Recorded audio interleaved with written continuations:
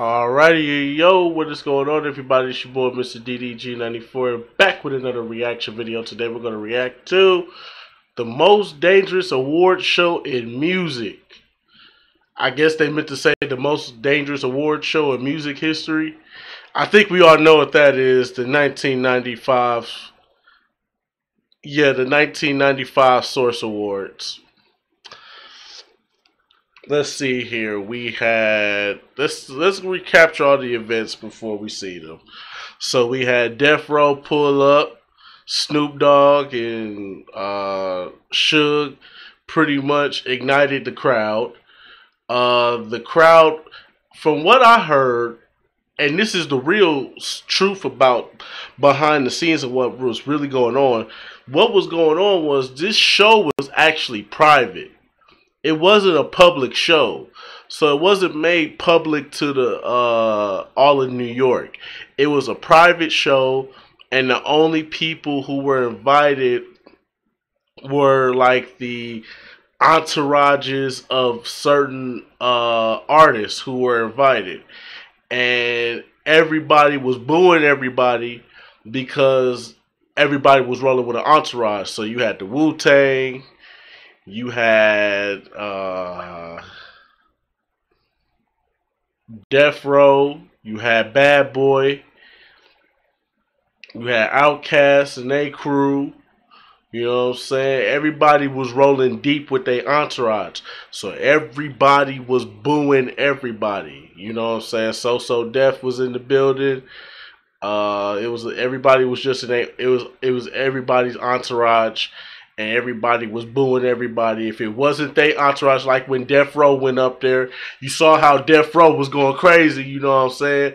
And then, you know, when Biggie went up there, you saw how his crew was going crazy. You know what I'm saying? That's how it was. That's how it was. It was the most... That's really why... It was a lot of hostility and animosity in there because it wasn't like the public. It wasn't like New York doing that shit. It was people's entourages and posses and cliques and all that shit booing other artists. So if they artists didn't win, boo, boo. They was booing everybody, bro. If it wasn't they entourage, if it wasn't they clique, they wasn't fucking with it. That's the real story behind this. But yeah, it's a lot of crazy shit. I think DJ Quick went up there when Death Row did they set. DJ Quick went up there on stage in front of MC8 face and dissed him rapping if it don't make dollars, it don't make sense. Dog, they was going crazy at that Source Awards that year.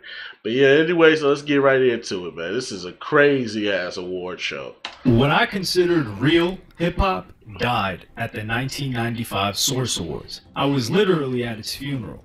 These words from Questlove paint a pretty bleak picture of what happened in one of the most electrifying but dangerous nights in hip-hop history. Tensions were high, rivalries were fueled, and hip-hop would never be the same again. Never. In the 90s, magazines were a lot more important.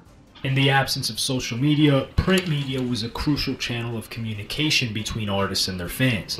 You had to pay for music with your hard-earned cash, so the reviews would somewhat help you decide which records were worth looking into and buying.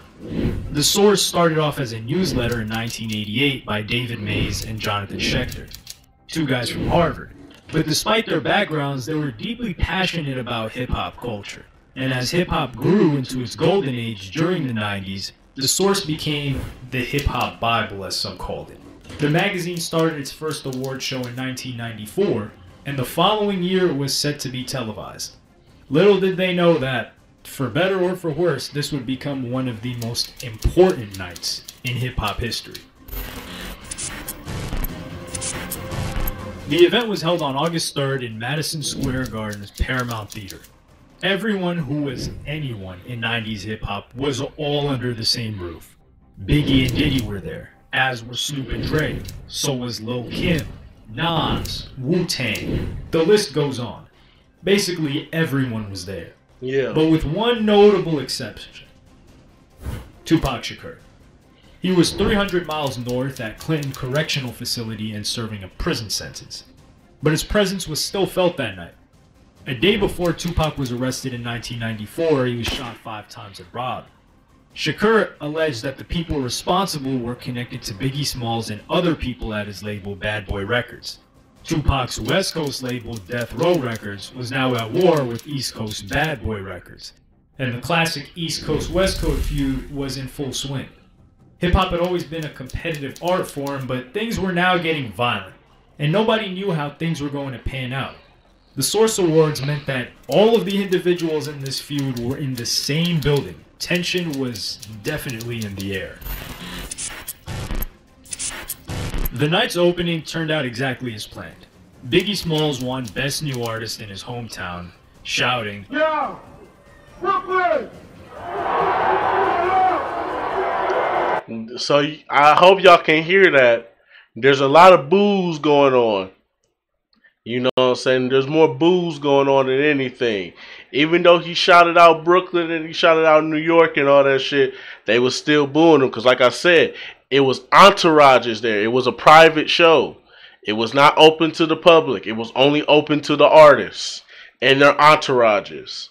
So Biggie was getting booed. Everybody was getting booed.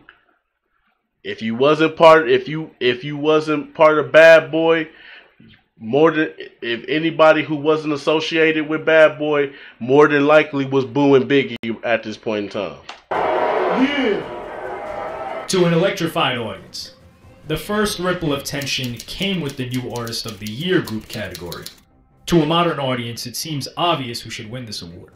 While the hype was focused on rappers from the East Coast or the West Coast, The Source decided to shine spotlight on neither of them. Instead, the award went to a little-known rap group from Atlanta at the time called Outkast. As it motherfucking should, cause goddammit, the South got something to say. Goddammit.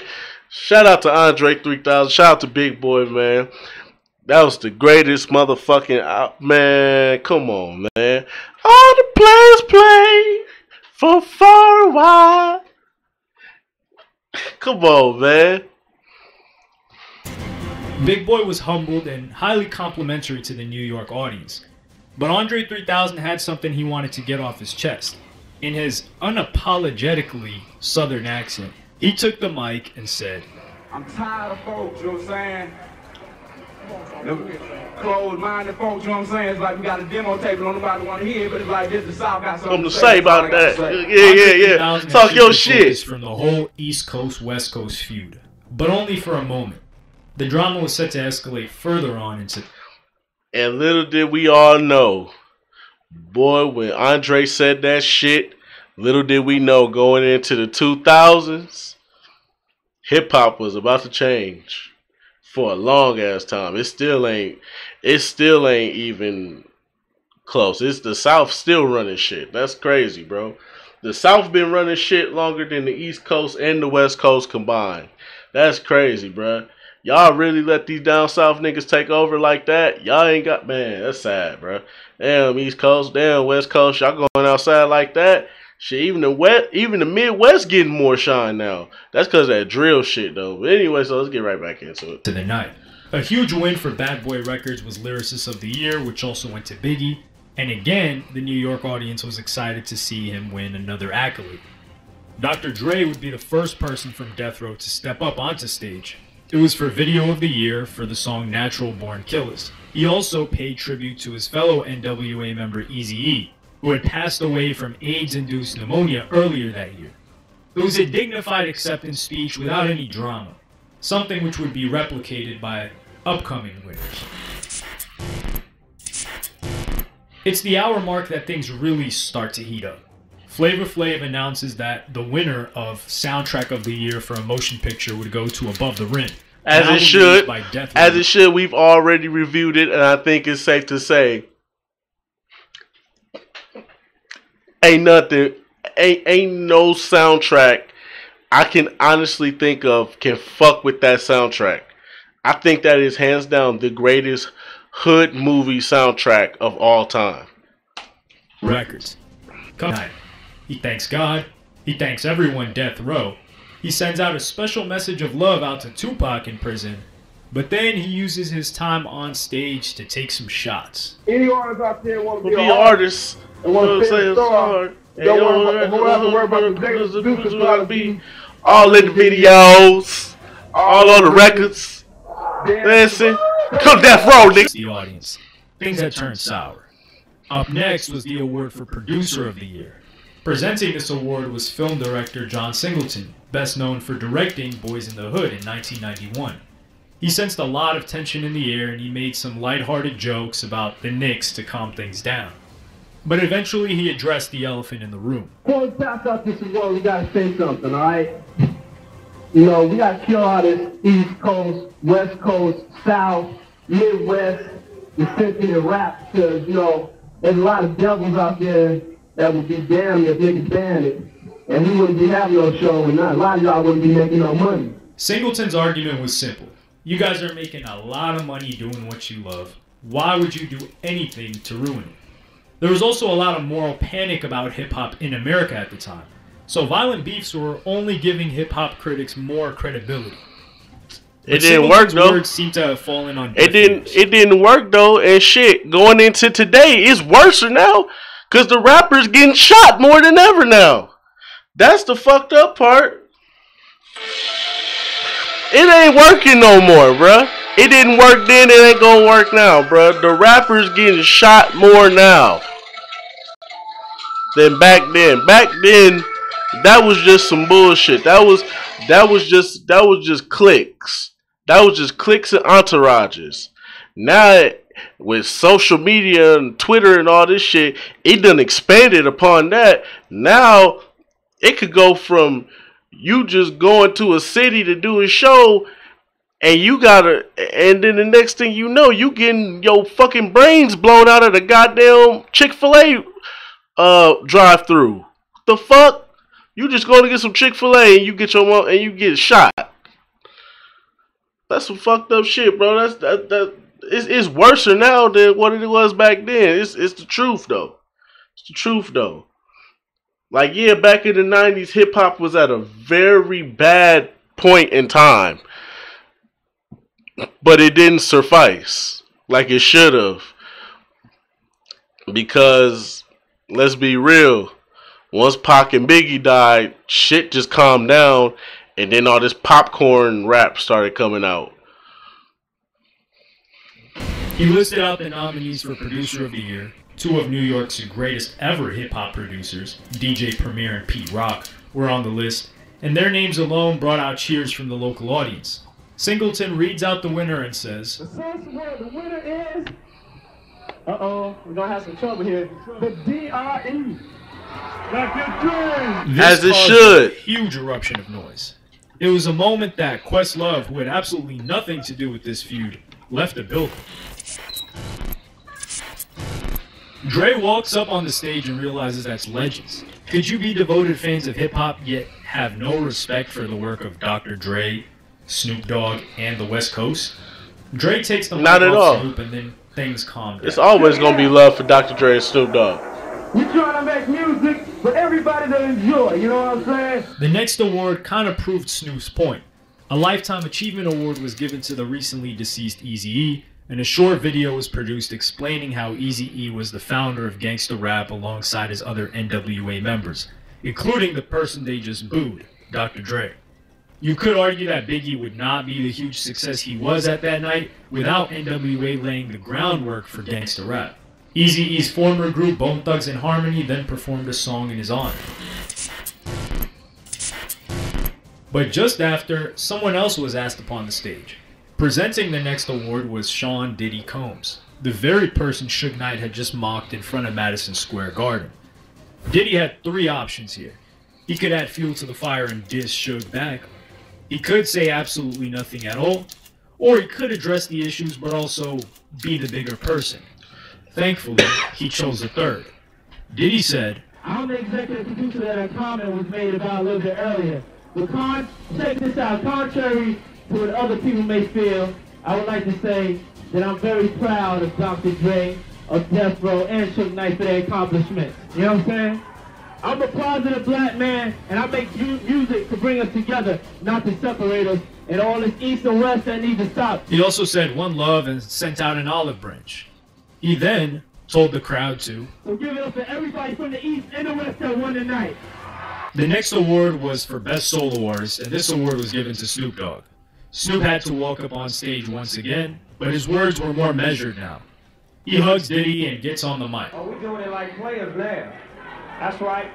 Now that we done made the East Coast, West Coast thing officially one love, I want to thank everybody out here. Snoop had accepted the olive branch.